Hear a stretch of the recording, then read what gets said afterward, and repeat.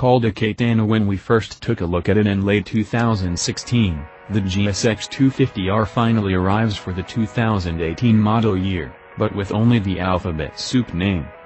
That's fine, as all the features are carried over, except the Katana stickers on the rear cowling.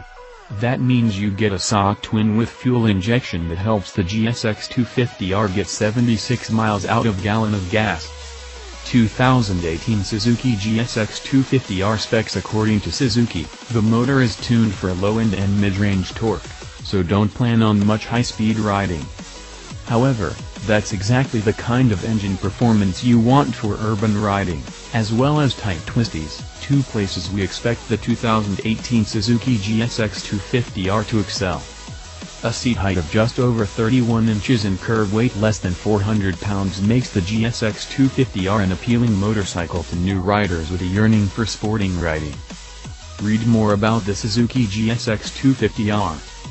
Visit our Motorcycle Buyer's Guide.